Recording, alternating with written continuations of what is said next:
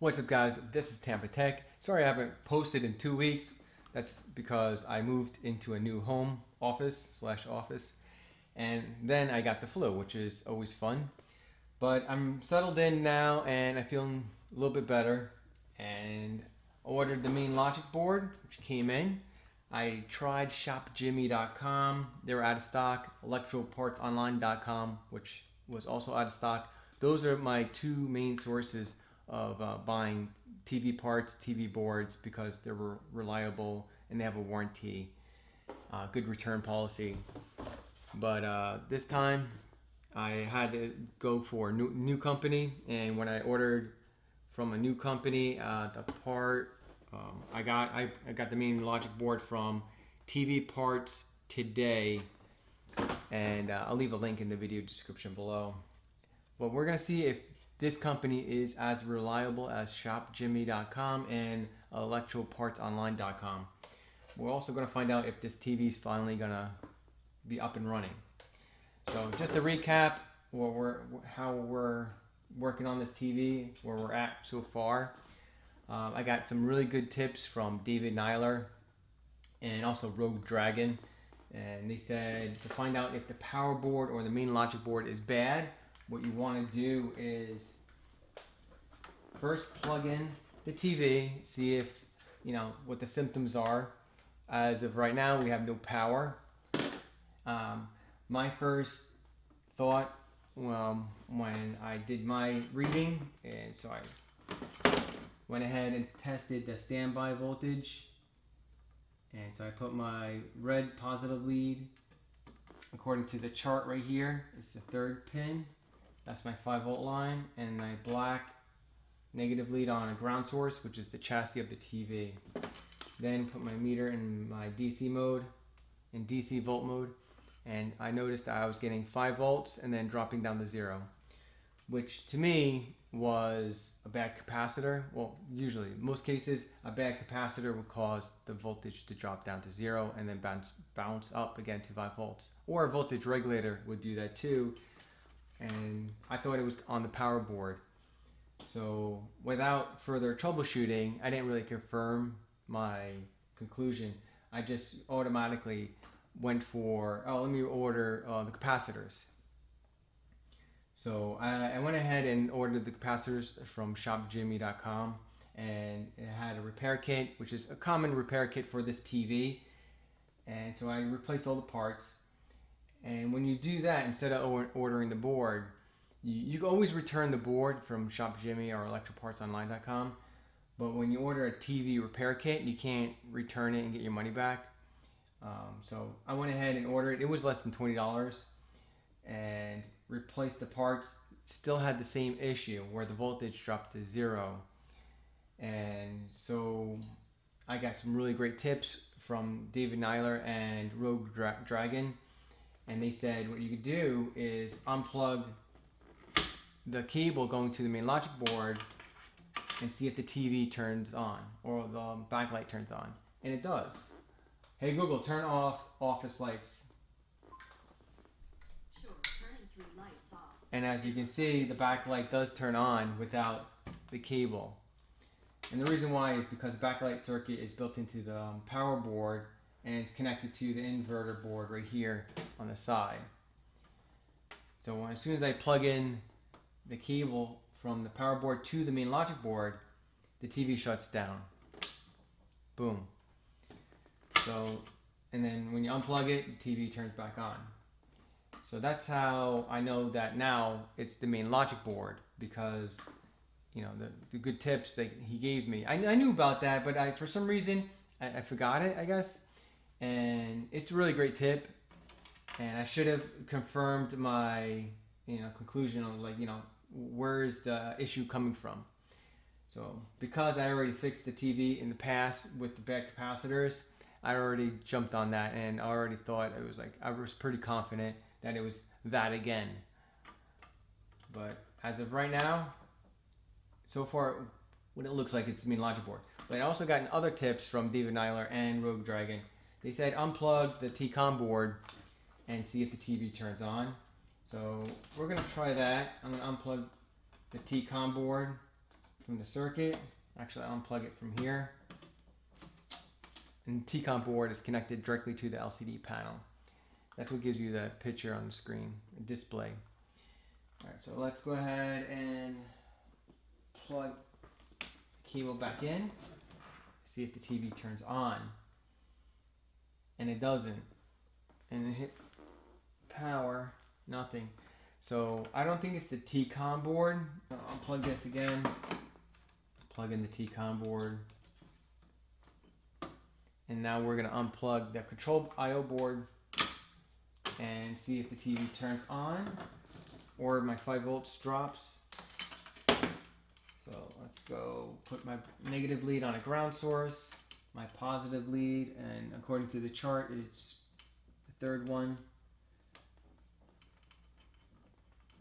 All right, so I got my 5 volts and it still drops down to 0 and it goes up to 5 volts again. So I don't think it's that. And then when I unplug the T-Con board, I got the same results. So I'm pretty sure it's the main logic board. It's bad. Here's the new board, refurbished board from TV Parts Today. And I'm just going to compare it because my mate Vince, another YouTuber, and he has a really great YouTube channel. You should check it out. But he recommended, say, hey, get some readings from the new board that you purchased, well, refurbished board I purchased from, and see if it's any different. So you go narrow it down. So here, I'm gonna go ahead and check the transistor there. So I'm getting basically the same readings there. IC 207. Oh, 0.5 and 0.4. So that's actually good right here. On this one, I'm reading a little bit different. 0.5, which is the same as the other board. And this is 0.1, which is interesting. I don't know if you can see that. I want you to see what I'm seeing. I don't know if you can read that. Let me zoom in actually.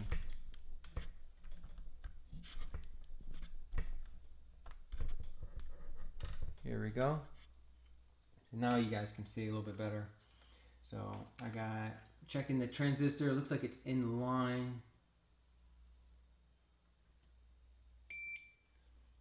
Let's see.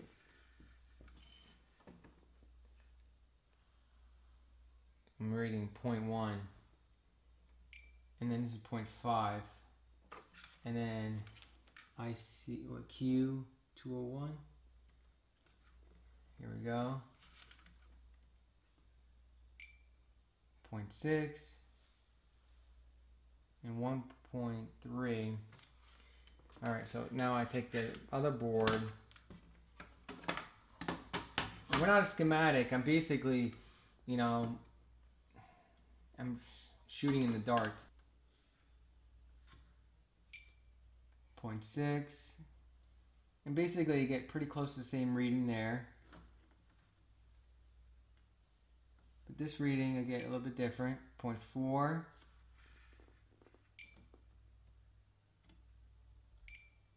And then this is 0.5, which looks good. And I don't see any Zener diode. I see resistors. I see capacitors. I don't see any Zener diodes. All right, let's just go ahead and plug in the board and see if it actually works. So plug this, plug that.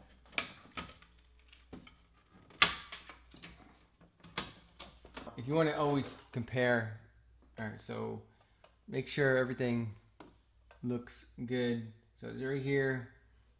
Everything matches up pretty good right there. And the board number, if you look at the board number, and the board number is BN41, what is it? 01436C. This is 0136B. Wait, I think I ordered the wrong board. No, I ordered it using this number, the sticker number. And this is the board that popped up and I ordered. I hope this is the right board I ordered. Oh man, that would suck. Alright, I hope to God this works. I really do. Come on, TV parts today. Cross my fingers. Holy crap, I heard something jingle. Let's check the file. Oh, the standby light should be on, and I heard the jingle. I'm getting a little excited. Oh, and the 5 volts is steady. Boom, look at that. Solid as a rock. That's awesome. Oops, I had it on the wrong mode. I almost fried my meter. Good thing it was a low voltage. I had to set it in the middle. Alright, I'm going to plug it in.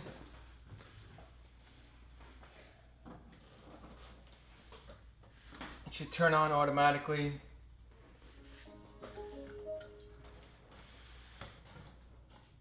Let's see. We got TV. We got snowy picture because nothing's plugged in right now. TV source. We'll check all the inputs.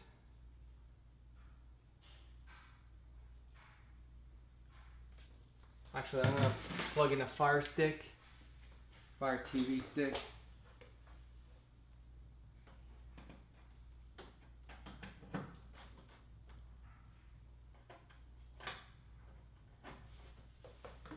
There we go. Plug that in. Change the source. I think I have HDMI 3. Use the remote. It's not detecting. I should be detecting it. Let me double check. Oh, it just turned on and off. Why is it doing that?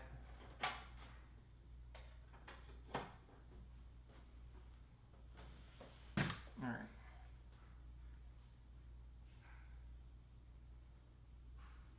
Alright, so we got Fire TV.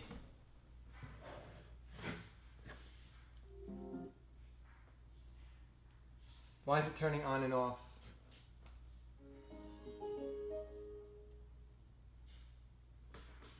I wonder if I got the wrong board. See, when I typed it in TV parts today, I typed in using the sticker number, and then the board that came up was the board I ordered. And look at this. It looks like it's too big. It makes me wonder if the board I got was the incorrect board. It doesn't seem like it's fitting in the screen.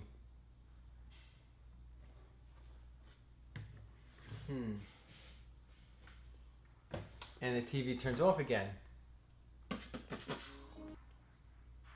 But when I got the board, the last digits was 1436. On this one it says C, 1436C. On that board it said 1436B. That could make a difference.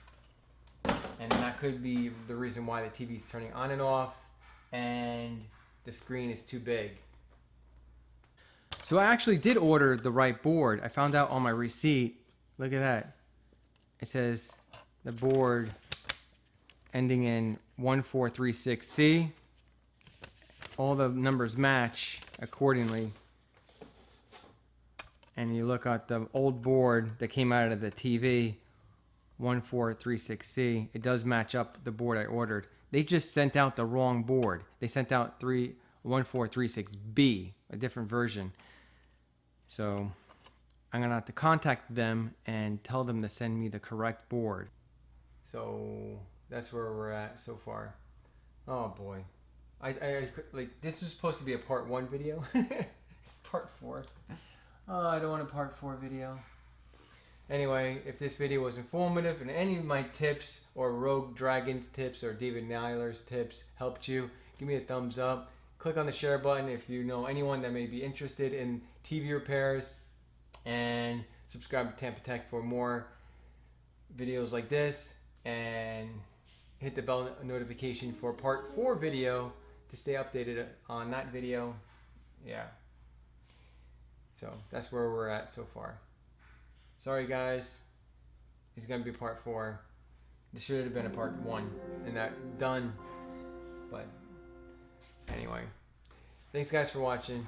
Later.